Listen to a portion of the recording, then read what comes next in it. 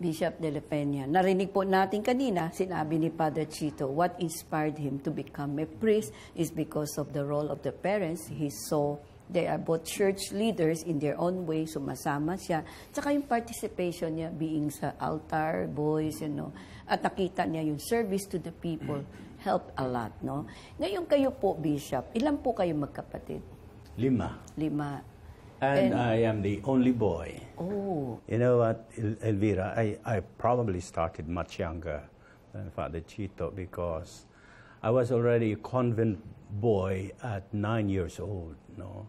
So, para akong si Samuel na inoffer ng kanyang parents kay Eli, the prophet. Okay. No? I grew up in that environment sa convento ng parish namin. And so, even if I am the only boy in the family, I was able to detach myself from my family and focus on the work that I was doing in the church, no? Sa pagsisilbi ng misa, pagbabatingting, paglinis ng kumbento, much early in the morning. So the regimen is very strict. Like we wake up at 4 o'clock, clean the convent and get ready for mass and so forth and so on. That was the Ilan taon na po kayo noon? Nung nagsiservisyo ka sa I was 9.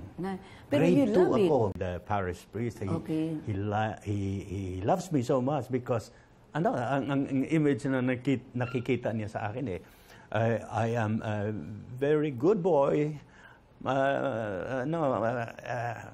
reliable sa mga gawaing bahay, ganyan. So, gustong-gusto niya ako. And then he molded me to aspire to become a priest. So he's a parish priest. Sa grade 2, pagdating ng grade 6, sabi niya, papasok ka sa seminaryo. Sige, papasok ako. And my mother was very happy about it, although my father felt, he wanted me to be an engineer. Just like ang dream niya na hindi natupad. So he wanted me to fulfill his dream. Sabi ko, iba-iba ang ating calling. No? Pero yung papa mo is an engineer by himself? Hindi. He did not fulfill nga his dream. Okay. He wanted me to be the one. To be the one to fulfill that dream. But it's your mom. So, can you say it's your mom, yung kanyang faith ang nagdala sa iyo? Support niya? Yung support niya sa iyo? And my uncle. My uncle who was the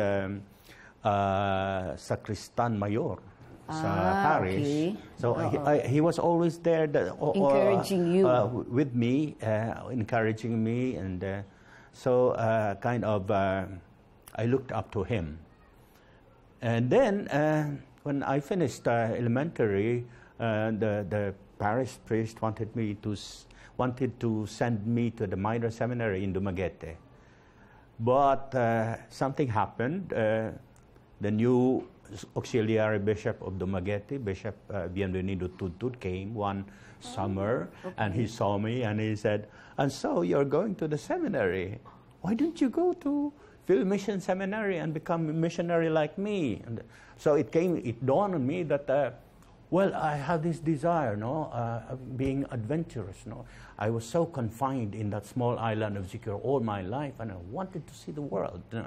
So being a missionary, I had that desire to travel, to explore places, and to be a missionary. And so I accepted his offer, and he said, "You don't have to worry about your school fees. I will shoulder everything." That's gave a spark in my imagination. I said, yes. So he was my benefactor, and not knowing that one day I would take his place in Marawi. Oh, imagine how faith, no? Yes. Minsan di talaga natin alam kung anong gusto ng Diyos. It's only later on you come to realize na lahat pala, it paves the way for one thing to another, di ba? Yes. So our life is full of surprises. But sometimes the surprises will only comes to know when things happen, di ba? At kung isipin natin, Father Chito, Bishop, napakaganda yung nangyayari.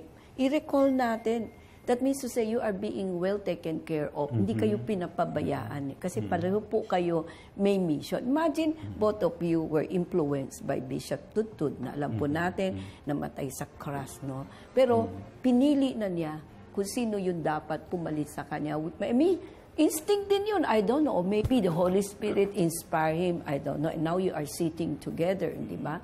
Napakaganda sharing niyo, Bishop Edwin and Father Chito, no? Sa experience ninyo kung bakit kayo naging pari, why you choose this kind. Pero nakikita natin, may nagli-link sa inyo with the name of Bishop Tutu. May he rest in peace, no? So, dito nakikita natin na without your knowing it, faith takes a hand, no? So, and both of you loves to serve and loves to accept the challenge. So, marami pa po tayong pag-uusapan at marami din po kami matutuhan sa mga kwento ninyo. Kaya ibabalik po namin ulit si Bishop Edwin de la Pena at Father Chito Soganub next week dito po sa programa ng Power to Unite with Elvira.